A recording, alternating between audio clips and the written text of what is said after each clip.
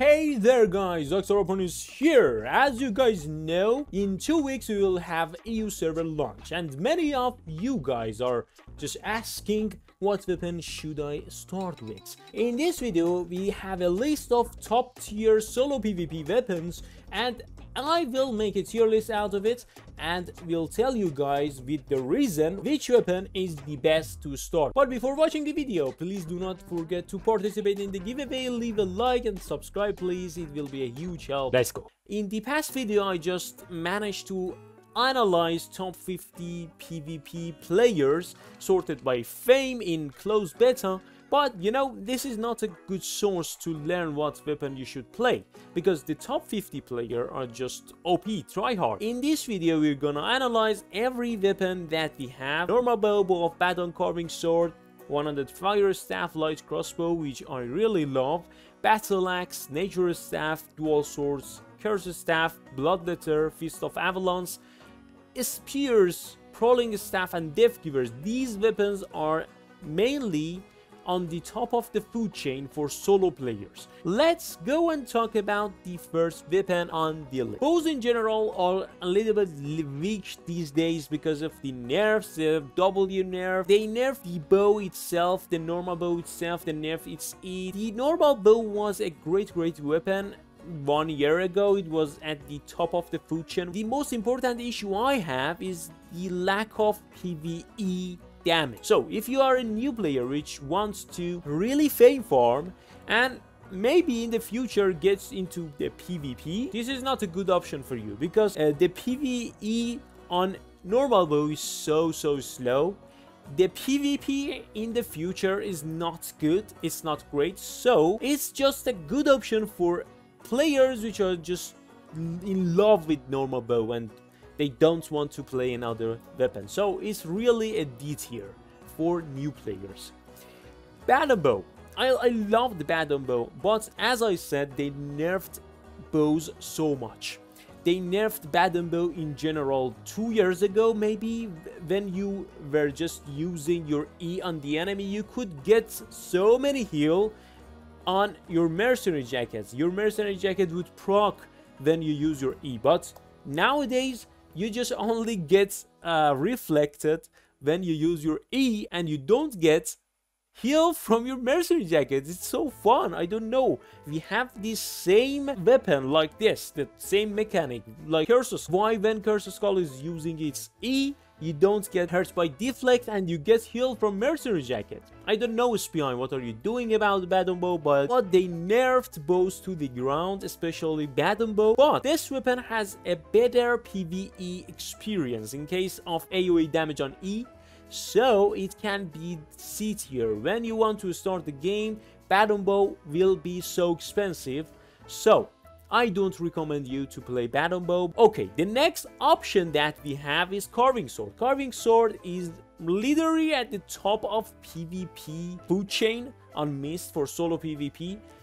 You cannot play it on corrupted dungeon. It's not really good for corrupted dungeon, but for Mist, it's really OP. The Q stacks gives you movement speed and attack speed bonus. The W has a great roots.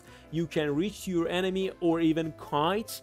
And the E has great resistance reduction. This weapon here is really great for a player which knows what he is doing, and he can kill most of the players with this build. I don't think this weapon is a great option for new players, but due to its great AoE damage and the great future you can have in the future for PvP, if you just want to do PvP in 2 or 3 months, you can learn it and be great with it and go into the mists and earn a lot of money. But for new players, I just want to I put it in B tier. At the start of the server, it's not really a good option for you.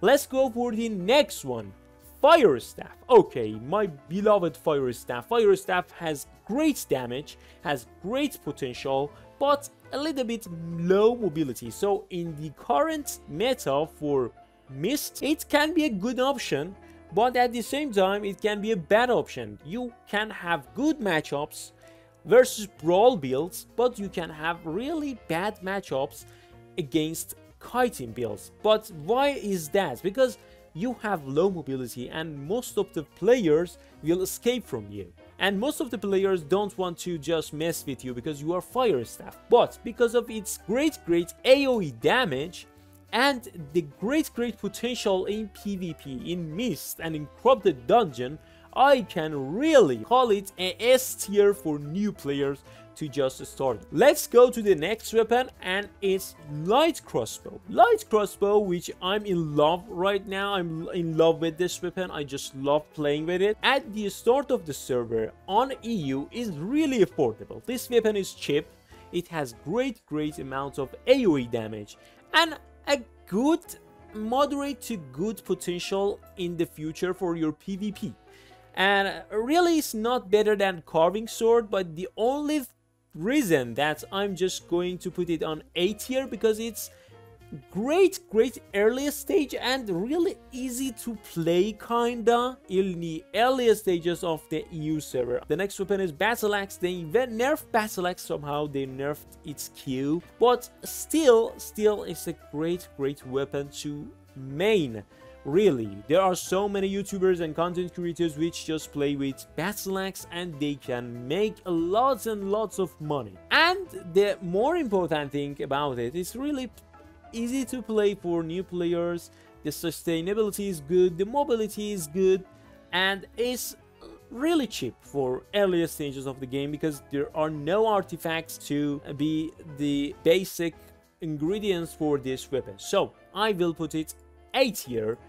And keep this in mind because it's cheap, it has great AoE damage, it's really easy to play for new players in the early stages, and it has good potential in the future of PvP for new players. So this is a good weapon to just spec up. Let's go for the nature staff. As you can see, nature staff is really not a PvP weapon, but it's really great for PvE actions. If you are a new player and you don't know anything about PvP, and even you don't want to do PvP in I don't know, upcoming 6 months, and you're just thinking, for 6 months I just want to do PvE, gathering, and I don't know, maybe refining, I just want to earn some fame, the nature staff will be a S tier for you. Okay, the next weapon is dual sword. In the closed beta, dual swords alongside with the bloodletter was the most used weapon by the hand of the top 50 players.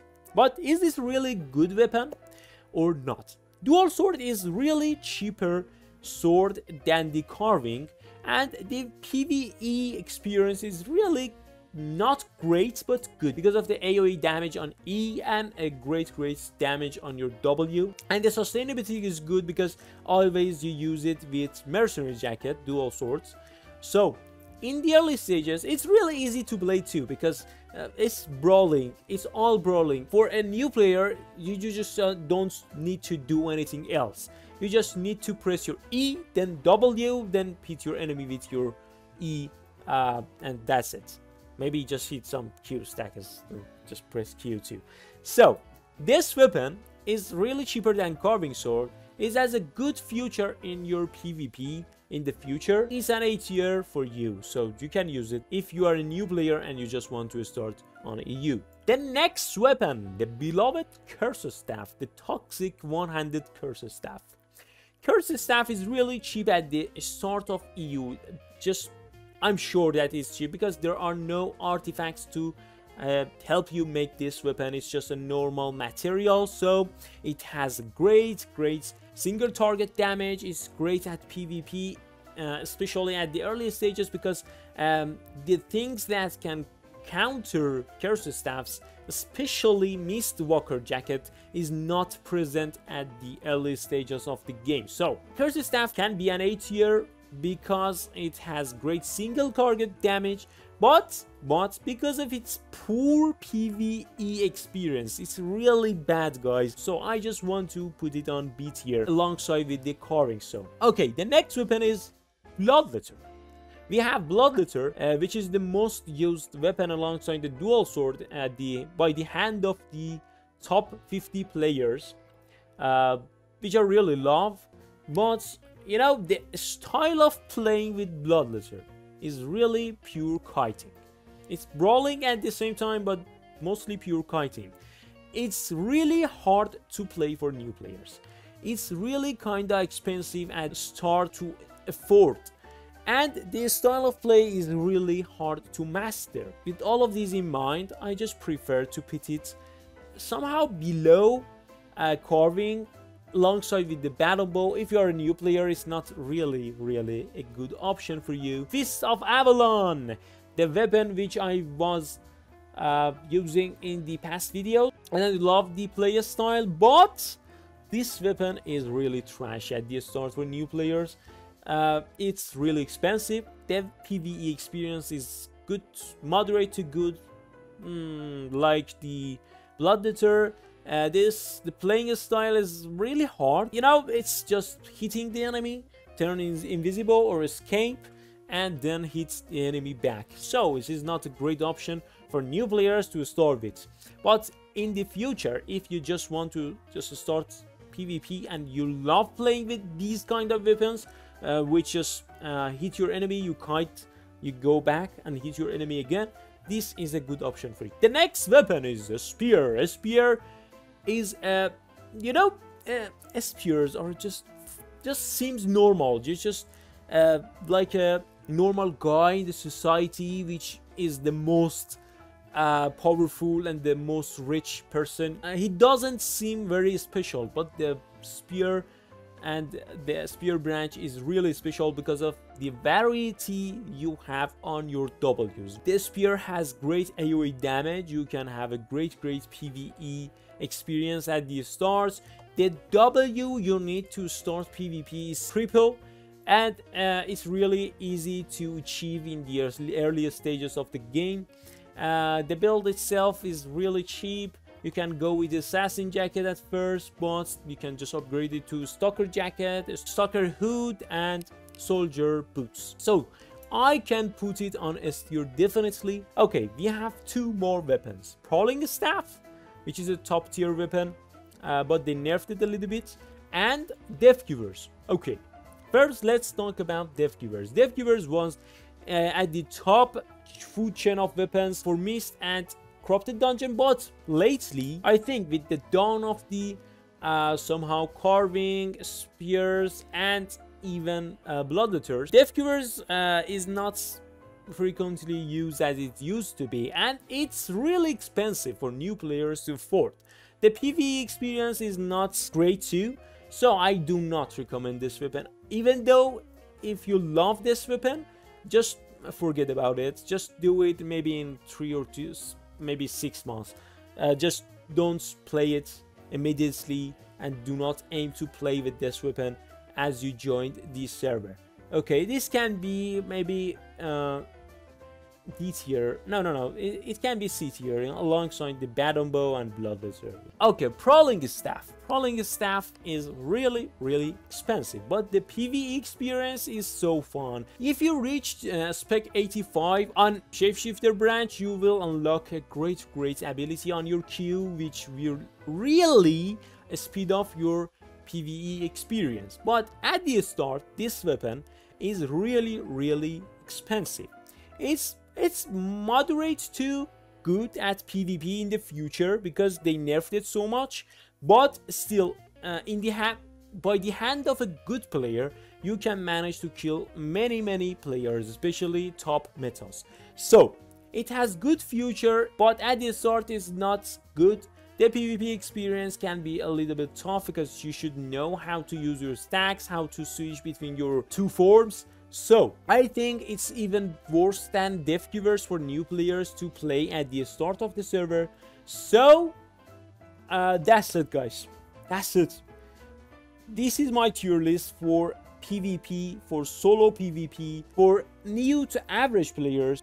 I really hope you enjoyed watching this video and have a great start on EU server. Do not forget to join my Discord channel, join my stream, I stream daily on YouTube, and subscribe to the channel. Thank you for watching. Good luck.